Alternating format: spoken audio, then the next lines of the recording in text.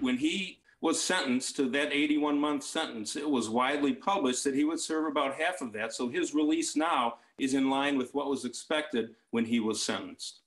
Developing tonight, we have learned former Chicago police officer Jason Van Dyke will be released from prison in just a matter of weeks. Van Dyke has served just over 3 years for shooting and killing 17-year-old Laquan McDonald. Nate Rogers is live with reaction tonight. Nate?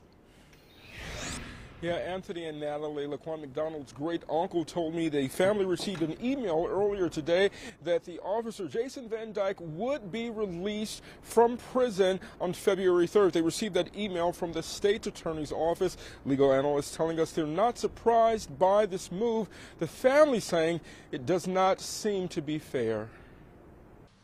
Laquan McDonald supporters have long called it a slap on the wrist, 81 months after convicted of murder. News of an early release opening wounds for McDonald's family.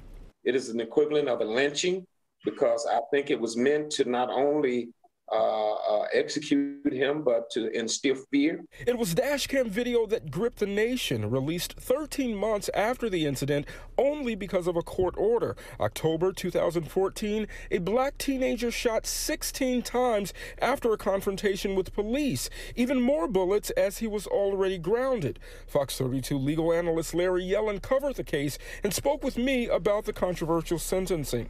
So he did not sentence him for the 16 different aggravated battery charges, which at a minimum, if 6 years each, would have led to 96 years. Instead, he got a sentence, the range was 4 to 20. He got 7, and then under good time laws in Illinois, he only has to serve about half of that.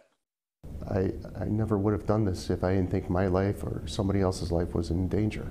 Van Dyke, who's now in his 40s, served about 3 years and 4 months. His appeals attorney says for his own protection, he's been mostly in solitary confinement. She's now worried about his safety and physical health. Physical problems, mental problems, tons of problems come from solitary confinement.